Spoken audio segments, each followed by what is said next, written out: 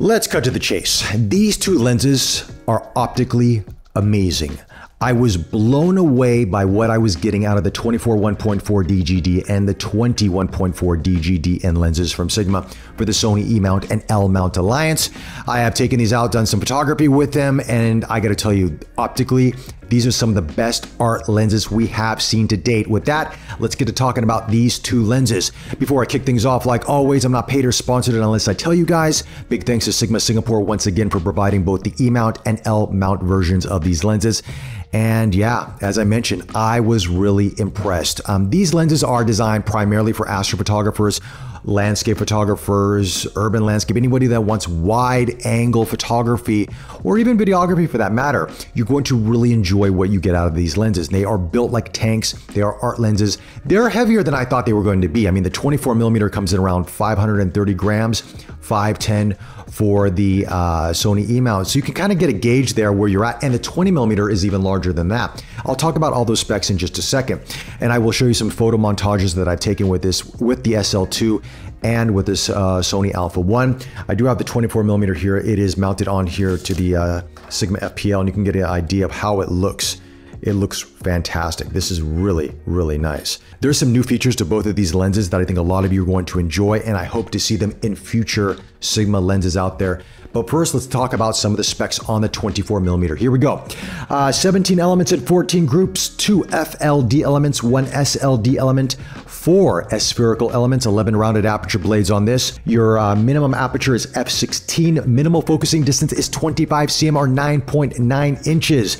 Maximum magnification ratio is 1 to 7.1. Filter size on this is 72mm. And what's cool on both of these lenses now is the filter ring on the front of it actually has bevel, so you can actually screw in your circular polarizer, your ND filter, you can screw it into the lens itself. You don't need an adapter ring or anything else like that. It actually screws in right there, which is nice.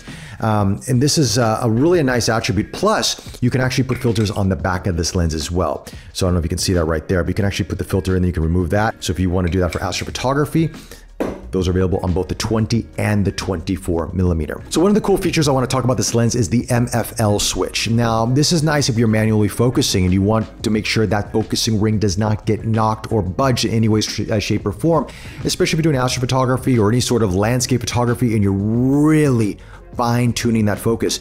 Once you fine-tune it on the manual focus ring, you hit that switch, you lock it, and nothing's going to happen. Even if that ring gets budged, your focusing doesn't get moved. It stays as it is. This is a great attribute that we're seeing on both of these lenses. Again, they say it's primarily for astrophotography, but I can see a lot of use cases for this. And yeah, it's really nice to see. Also on this, we've got a declick switch as well. So if you're into that, and your autofocus and manual focus switch, and then of course you can lock your aperture as well. So these lenses are stacked with a lot of great features that we're known to see out of the art lenses. And I will tell you this, comparing it to the 35 1.4 DG DN lens, I believe that was the last art lens, if I'm not mistaken. Correct me in the comment section below though if I'm wrong. This is far better optically than the 35 1.4 in my personal opinion. I found some issues with the 35 1.4. They seem to have corrected a lot of that with the 24 and the 20. Now let's talk about the 20mm specs here. We got 17 elements in 15 groups, 2 SLD elements and 3 spherical elements. Again, 11 rounded aperture blades. The minimum aperture is f16. Minimum focusing distance is 23 cm or 9.1 inches. And your maximum magnification ratio is 1 to 6.1. Filter size is 82mm, which is great. Also has the same beveled insert on with that on the ring, so you can actually screw in your ND filters or polarizing filters with that as well. And you can also remove the back of it and put in your filters if you want to do that.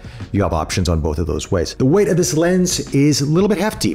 For the L mount, it's 635 grams, and for the Sony E mount, it is 630 grams. So this is heavier than, of course, the 24, and it's also taller. Pretty girthy lens, I gotta say. I mean, there's a lot of good glass in this thing, and optically, you'll see why in just a second.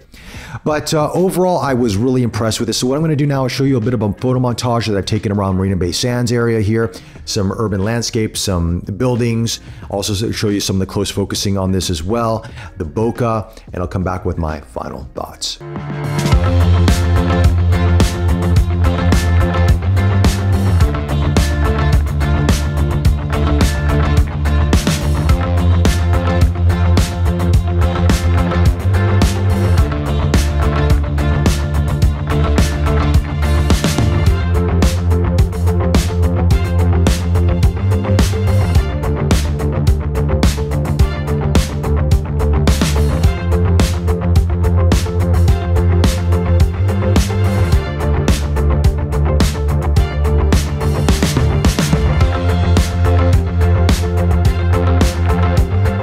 All right, as we saw from both of those lenses, they're beautiful, guys. They're absolutely beautiful. I mean, we're still waiting for that 50mm 1.4 and that 70-200 from Sigma. I don't know when they're coming, but they seem to want to release every other focal length out there.